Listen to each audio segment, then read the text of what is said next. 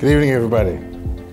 I am going to be talking to you tonight about the Black Panther Party for self-defense. The Black Panther Party was started in Oakland, California in 1966, and not soon after that spread all across the country. And before its tenure ended, it had 42 chapters throughout the United States. But in addition to that, it also spread across the globe. And so there were also Panther chapters and affiliates in places like England and France and Germany, India, Israel. There are even affiliates in China. This is an image of the founder, Huey Newton, meeting with Chu Enlai, the Chinese premier, in 1970. So in addition to being a global and national thing, it's also very local. I wonder how many of you knew that there was a Black Panther Party chapter right here in Portland, Oregon. This is the Fred Hampton People's Free Health Clinic that was on North Russell Avenue back in the 1970s. And in fact, it didn't close until 1980 when OHSU took over the property. There was a Black Panther Party chapter also in Seattle, Washington, that has a free health clinic that started in '69 and is still operating today.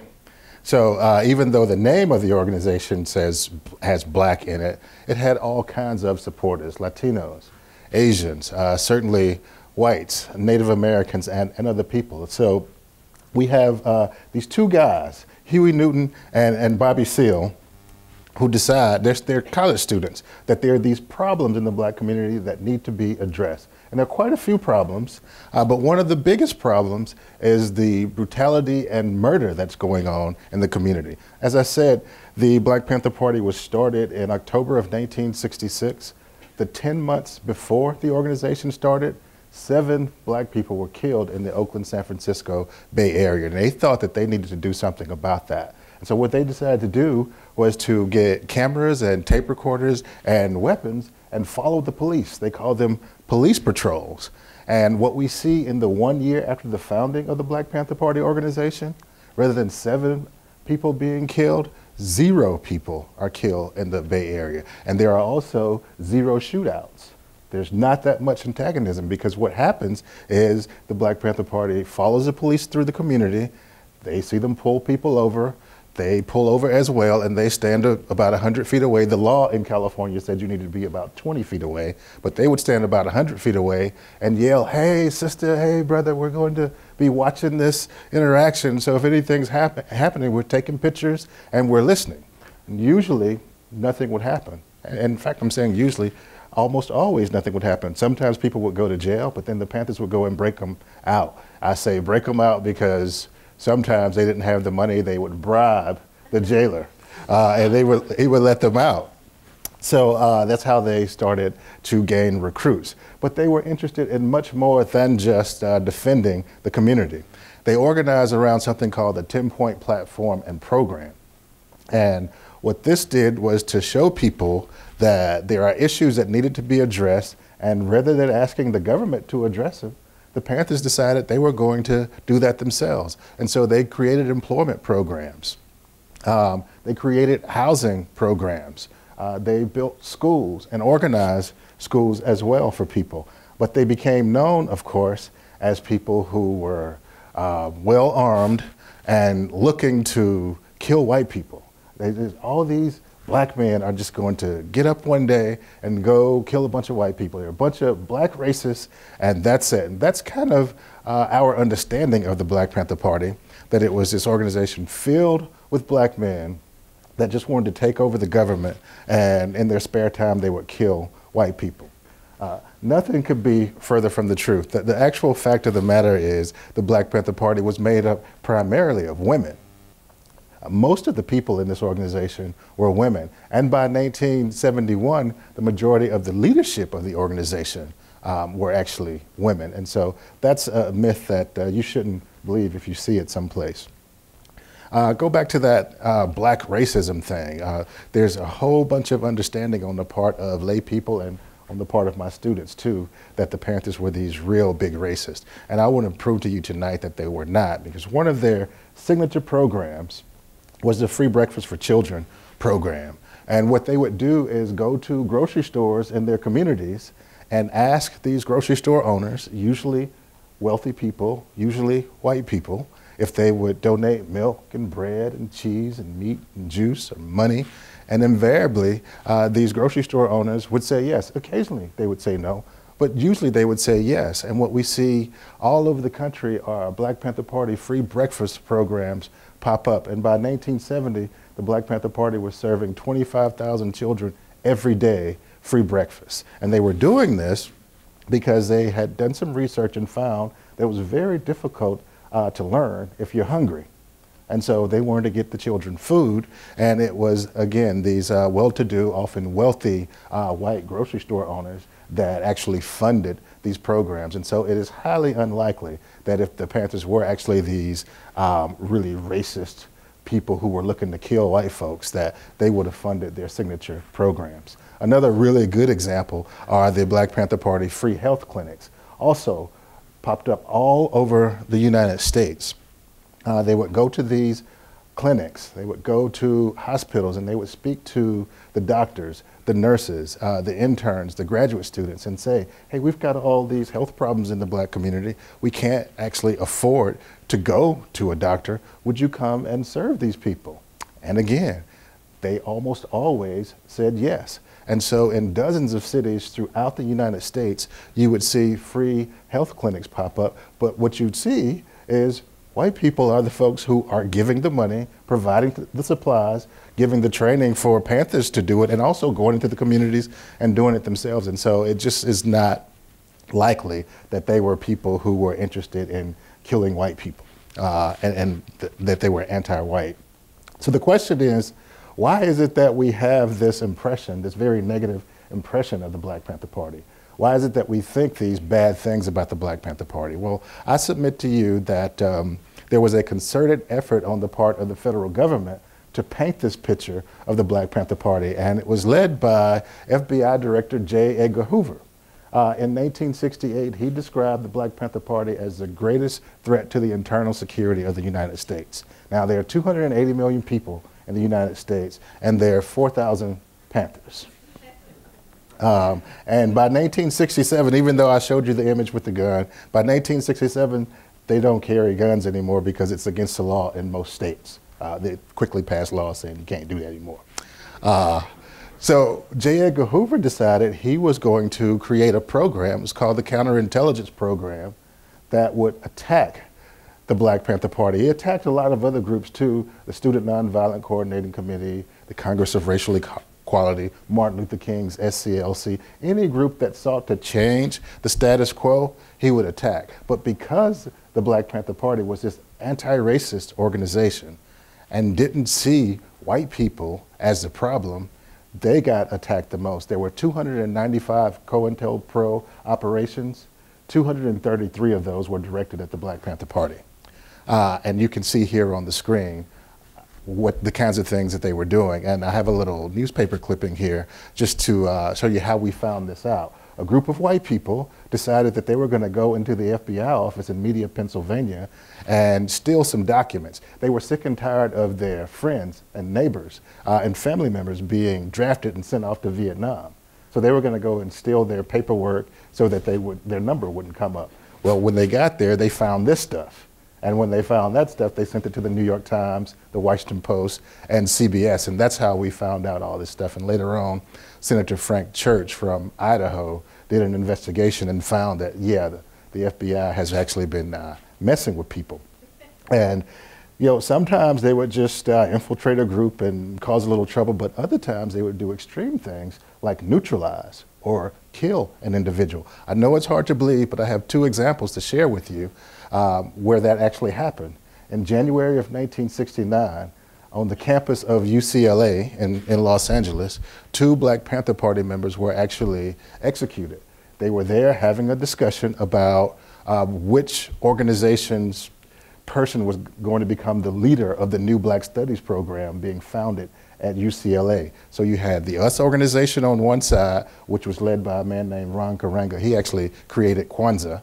And you have the Black Panther Party on the other side. There were disagreements, and a government agent actually created a bigger problem, and shooting started. And right there in Campbell Hall on the campus of UCLA, Bunchy Carter and John Huggins are killed. Carter was the leader of the LA chapter, and John Huggins was the Minister of Information. Now you say, well, that's horrible. Well, it is, but the two people who pulled the trigger were actually arrested, taken to court, and charged and sentenced to very long prison terms. And they were placed in San Quentin Prison, which is right there in the San Francisco Bay Area next to Alcatraz Island. Well, in less than a year, they became the only two people who have ever escaped from San Quentin. So, go figure. If you want another example, I think another very good example would be in Chicago, Illinois, where Mark Clark and Fred Hampton suffered the same fate.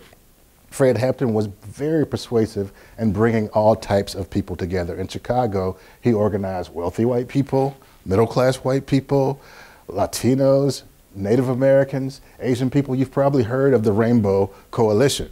Jesse Jackson eventually takes that over in the late 70s and early 1980s, but he creates this Rainbow Coalition. Well, that was too much for J. Edgar Hoover and the government, and so they decided to do something about it. And on December 4th, about 4:30 in the morning, 1969, the police, government agents, people from the state's attorney's office there in Illinois burst into Fred Hampton's apartment and started spraying it with bullets. They wound up wounding about 8 people. And we know this from the trial transcripts that takes place a little bit later. They sequester everybody in the kitchen, and these people testify in trial that they hear people in the back room where Fred is saying, "Is he dead? Is he going to make it? Is he still breathing?" And later, about 3 seconds later, they hear 2 shots from a .45 automatic pistol, and they hear one person say, "He's good and dead now." And that was the end of Fred Hampton. He's executed right there on the spot. Now, in 1983, his family and Mark Clark's family were given $2 million, but that doesn't bring Fred back. I mean, they were able to achieve their goals, and you can see in this image that they were quite happy with their accomplishments. So this is the reason we see so much negativity around the Black Panther Party, because they were making very serious inroads into getting people not to think about race, but to think about humanity. And it didn't just stop in the 1960s and 1970s. It's still going on today. The founder, I'm sure you've heard of the Black Lives Matter movement. The founder of the Black Lives Matter movement, Patrisse Cullors, has been labeled a terrorist by people in the government and media pundits. And she is harassed to no end. And of course, all she's done is shed the light on what's happening in black communities across this country. She hasn't been violent, really hasn't even used any curse words. But now she's being called a terrorist. And so you can see how these kinds of ideas get spread in the media. And we don't have to go that far afield. I myself have been mislabeled, I should say, by my own, because of my own research, because of my perceived affiliation with the Black Panther Party. Now, the Black Panther Party actually went out of business by the time I was in the 1st grade, so I don't know how I had anything to do with it, but it did. But I have been detained about 26 times since this book came out. Typically, I get pulled over on the highway, and cop always asks me, "You know why I stopped you?" And I say, "Yeah, I do know." Of course, I never say why, but I do know. And nothing ever happens. They just let me go. It's a kind of harassment. Probably the worst harassment I experienced was back in 2007 when I was going through an airport in Jackson, Mississippi. And I'm on the plane. I get called off the plane. I get brought back to where I check my bags in. They say, "Is this your bag?" I say, "Yep." "Are these your books?" I say, "Yeah, this is a copy of the cover of my book." And he says, "Well, when we have a gun problem, we have to call the FBI."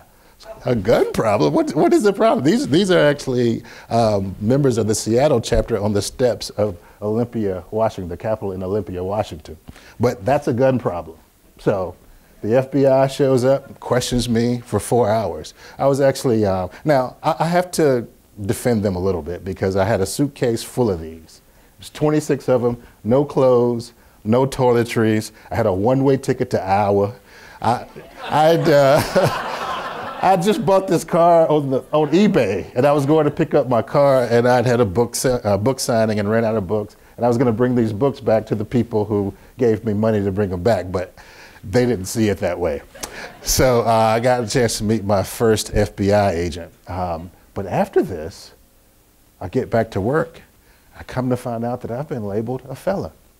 So I call the airport and say, hey, I didn't commit any crime. He says, well, we don't know what you're talking about. Call the U.S. Attorney's Office. I do. They don't know why I'm a felon, but they can look in their system and see I am. They said, you need to call airport police. Call airport police. They say, we don't know why, but you are. You need to call the U.S. Attorney's Office. I'll call the U.S. Attorney's Office. They said, yep, it says you're a felon right here. But we don't know where you committed this crime, you know, what court convicted you, but you are a felon. And so it took me almost 3 years, about 2.5 years, to get this mark removed from my record. So these are the ways that people with influence and power and means can spread ideas that are not necessarily true. I'm certainly not a felon. 6 times since this happened, I've had a background check, and I've always been hired and always been allowed to do whatever I want to do, because, so I'm pretty sure the University of Oregon wouldn't have hired me if I was a felon. I'd like to hope they wouldn't have anyway. So my question for you, are things getting better today? Are they getting better?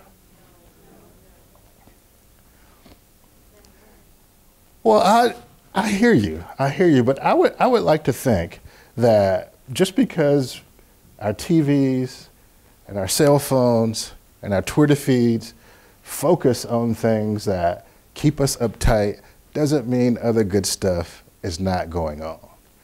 There are positive things happening in this country. There are positive things happening in this state. And in fact, there are very positive things happening at the University of Oregon. So I would submit to you that things are, in fact, getting better. For example, 90 miles south of here at the University of Oregon, the university has created a Black Studies program. Many of you probably never would have dreamed that would happen, right? Never would have imagined that would happen. The University of Oregon is hiring more women, more underrepresented people, more Black people. They hired me, right? I think that's a positive development. Just a few weeks ago, the University of Oregon broke ground on the Black Cultural Center. Absolutely. So, despite what other people might think and might say, and it doesn't mean that bad things don't happen, good things do happen. This Black Cultural Center is being designed not just for Black people. It's being designed for faculty, students, and staff who want to engage with the Black experience. And if you look at the history of Oregon, despite what we know about some of the unsavory aspects of its past, there have been a majority of people who actually have wanted to engage with the Black experience and with Black people. And so I think things are positive. And I think that it's important that we get together and try to make this dictum, this notion that the Panthers tried to pass on, that there is actually power in the people. And so I say to you, power to the people. Thank you very much.